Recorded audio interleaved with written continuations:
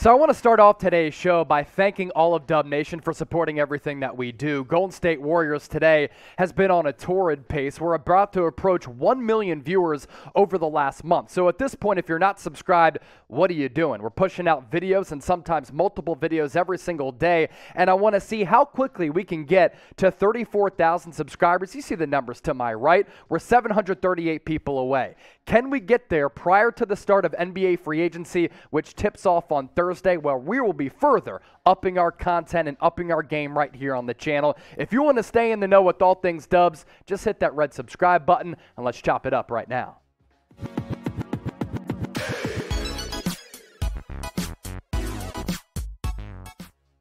Coming off an NBA championship, are the Golden State Warriors going to run it back? It's basically what we're talking about on today's show, getting to the latest buzz around Kevon Looney, Gary Payton II, Otto Porter Jr., as well as Nemanja Bjelica. Because with all of the recent reporting, it looks as though all of those aforementioned players are going to return to the Warriors this upcoming year to try to make it back to back. So we start off with Kevon Looney. This coming from Marc Stein on his Substack. By the way, no matter where you're watching, how you're watching, we appreciate you for making Golden State Warriors today a part of your day. I'm your host, Chase Sr. Stein on Kevon Looney. There is growing pessimism, league sources say, among teams interested in pursuing Kevon Looney about the ability to pry him away from the newly minted champions in Golden State. Looney is increasingly expected to re-sign with the Warriors on a multi-year deal after playing a vital role in their fourth title in a span of 8 seasons. Now, oftentimes, there's a lot of turnover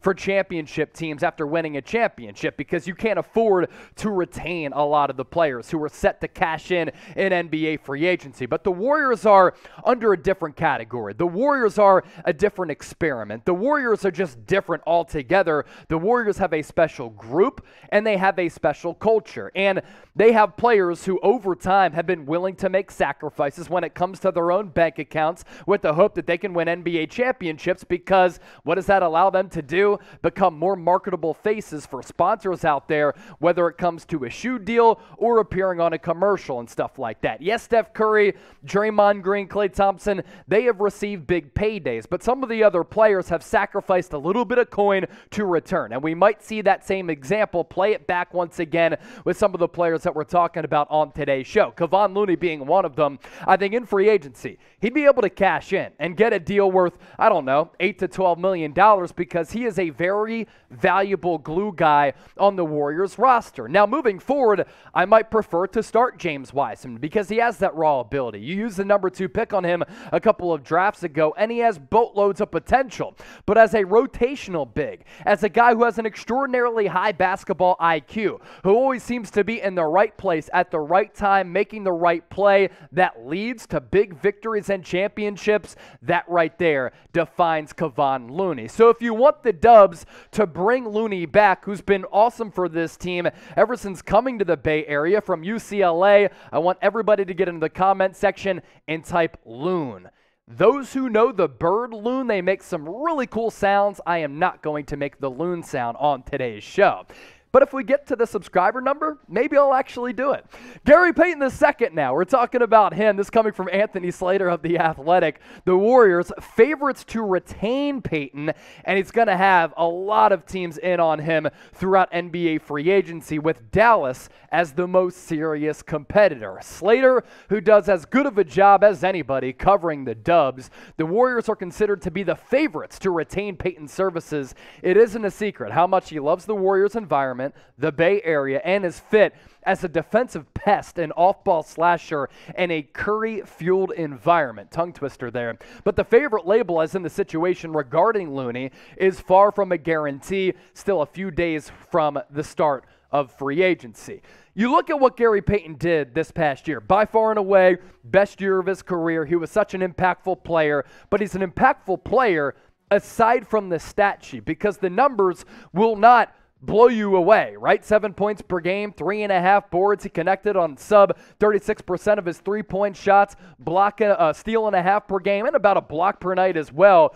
But what this guy does, he's another championship player in a championship rotation that gives you really valuable depth, and this is a guy that you can play at the end of games and a lot in a playoff series en route to an NBA championship. And nowadays in the NBA, where wings are being sought after in free agency as well as the NBA draft, it is the most important and sought after position in all of basketball right now. You need players to defend those offensive, heavy, and savvy wings. And wing defenders, in turn, are at a premium right now. And what Gary Payton was able to do last year reminds me a lot of a left-handed P.J. Tucker. He'll hang out in the corner on offense. He'll hit an occasional three. He'll make the smart play offensively and hit you with that backdoor cut when you fall asleep. But he can also guard multiple positions and be a high-level defender against guys who are larger than him and also against some of the top wings across the NBA. And it's really important for teams like Golden State to bring in players like this in their player development program and turn them into solid contributing pieces over time.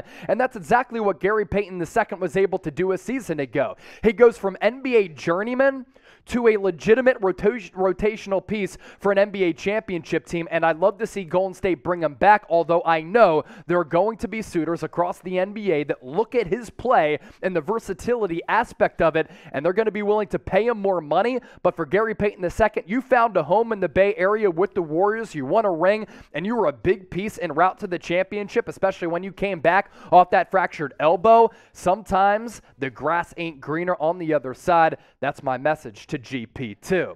Chat Sports will be live for NBA free agency, multiple days of it for multiple days in a row. You better subscribe, youtube.com/chatsportstv. Myself and Harrison Graham will be talking about every single signing and trade once they are made official and once they come across the wire. Nobody does it better. Nobody's free agency coverage more watched than us here at Chat Sports. Make sure you subscribe to our main Chat Sports YouTube channel. It's youtube.com/chatsportstv.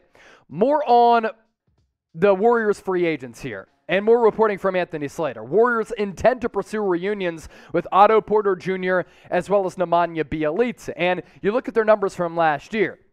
Gary Payton II, really big coming in off the bench. The same can be said for Otto Porter Jr., who throughout the NBA Finals was a starter at moments when Steve Kerr decided to go small. And Otto Porter, he took the veteran minimum last year. That was a sacrifice to his own bank account. It paid big dividends for him, and he might be able to come back and make a little bit more money this year if he wants to return to the winning environment that the Warriors have to offer. 8 points per game, 46% shooter, respectable numbers from beyond the arc. I thought Otto Porter Jr., good as a starter, good as a bench guy. I'll gladly take both of them back for the right price. And as far as Nemanja Bjelica goes, a 4 who can play a little bit of small ball 5, stretch the floor a little bit. There will be nights where he gets DNP'd, but actually throughout the finals, I thought he played serviceable defense. He got beat on that initial first step, but was able to really recover somewhat well. And again, that floor stretching aspect of his game was valuable, especially at 6'10", 234, when he's going up against some other sluggish big men. He can stretch him out to the three-point arc, which clears the paint for some driving lanes, backdoor cuts, off-ball action. Bjelica, a good veteran to bring back for the right price. So bring one back, and who would you pick among these two here? Is it Otto Porter Jr. type OPJ? Is it Gary Payton II GP2? Let me know right now in the comment section. Let's assume that all these players come back. This is what the Warriors roster would look like. Andrew Wiggins coming back going into the final year of his deal. We'll see what happens with him. But the calling card is Steph Curry as well as Klay Thompson. Draymond Green at that 4 spot.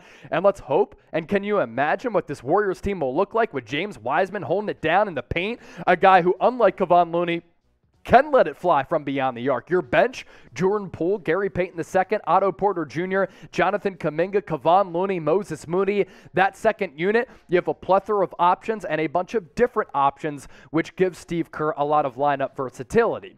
Here's something to keep in mind when you talk about the Warriors running it back, winning a second championship in 2 years, which would be their 7th finals appearance over 9 years, which really enters them in some marvelous categories. The Western Conference will be a lot better.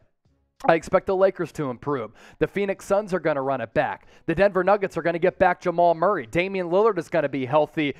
The Dallas Mavericks with Luka Doncic, always a problem. The Los Angeles Clippers, when healthy, are a star-studded bunch. That's only a couple of teams and a few teams that will add to the level of competition in the Western Conference. Going for championship number 5 with the current iteration of this crew. Like this video if you think the Dubs will repeat, as maybe they will run it back with this same roster. Hit that thumbs up icon, like the video. Do not forget to subscribe. Dub Nation, we love you. Continue to show up, show out, and support the channel.